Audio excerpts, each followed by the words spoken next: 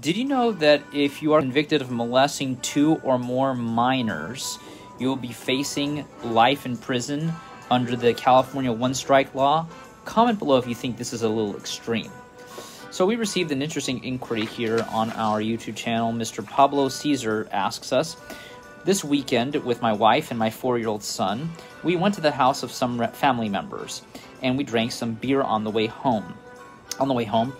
We were detained by the police for damaged taillight. Upon opening the window of the car, the agent smelled liquor. He asked if we had drank any alcohol. My wife stated yes. They made us blow into the pass devices and they arrested us. I'm going to say hi to Sarah Hamilton, who's watching us right now on our Facebook page. So here's the deal. Yeah, you were both arrested, and I'll tell you why you were both arrested.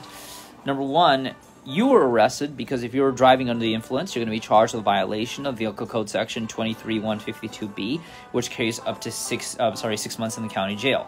Now, you're having a 4-year-old in the car.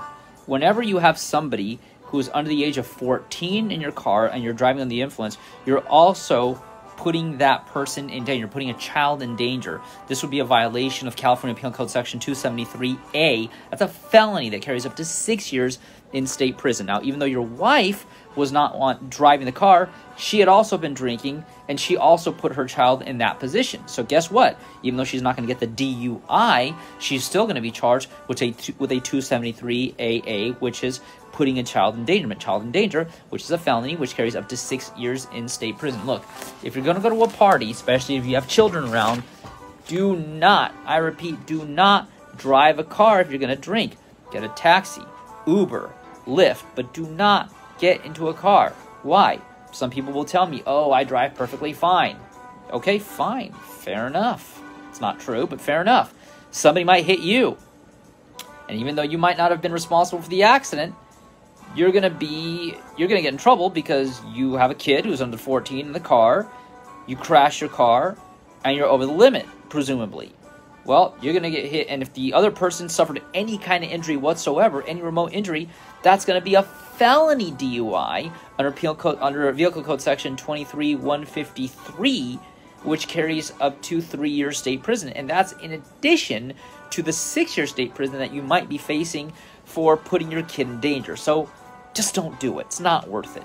Regardless, if you'd like to learn more about criminal defense here in the San Francisco Bay Area, don't forget to subscribe to our channel, Law Offices of Cross and Associates, and feel free to ask questions in the comments section below so that we can make more videos in the future responding to your questions.